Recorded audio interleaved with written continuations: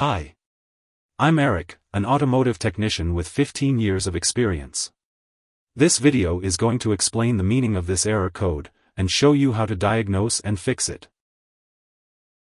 The OBD-II fault code P0408 means that there is a problem with the exhaust gas recirculation sensor, OBD-II, circuit high.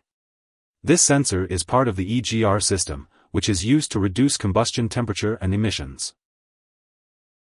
When you encounter this OBD error, the vehicle typically exhibits the following symptoms: 1. Decreased engine performance. 2. Increased fuel consumption. Now we talk about possible causes, and how to diagnose and fix. EGR valve failure.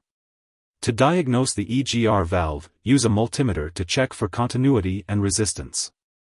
Also, check for any physical damage or clogging.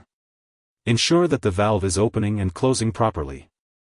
Replace the EGR valve if it is faulty, clogged, or damaged.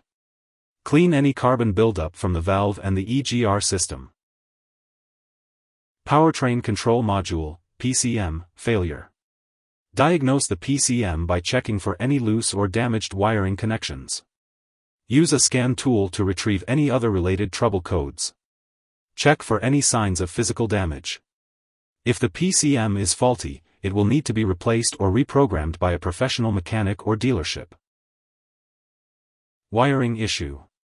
Inspect the wiring harness for any signs of damage, corrosion, or loose connections. Use a multimeter to check for continuity and voltage at various points along the wiring. Repair or replace any damaged wiring.